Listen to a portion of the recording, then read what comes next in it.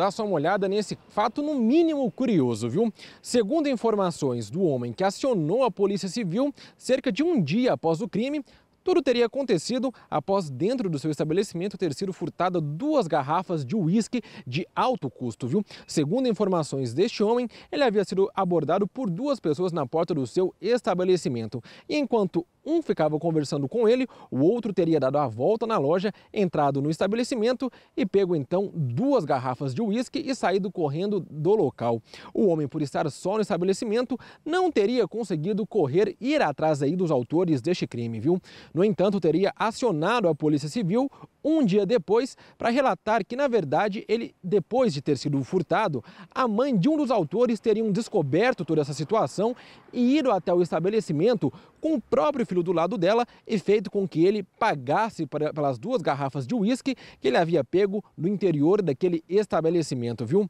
Após isso, então, este homem recebeu ali toda aquela quantia, né, a quantia necessária pelo furto daquelas garrafas de uísque e logo em seguida, então, este homem representou na delegacia de Polícia Civil, segundo ele, apenas para relatar que havia recebido essa quantia e que a mãe havia feito com que o filho fosse até lá, pagasse pelo uísque e pedisse desculpa para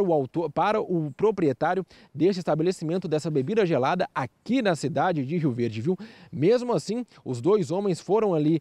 intimados pelo crime de furto, viu? Ou seja, um caso no mínimo curioso, onde o rapaz furta esse estabelecimento, conta para a mãe o que havia feito e a mãe então faz com que ele retorne ao local com a quantia ali, com o montante daquela garrafa de uísque em mãos e pague o proprietário, viu? Ou seja, um caso inusitado, mas que pelo menos teve esse fim aí, no mínimo, né, curioso, não é mesmo, Rômulo?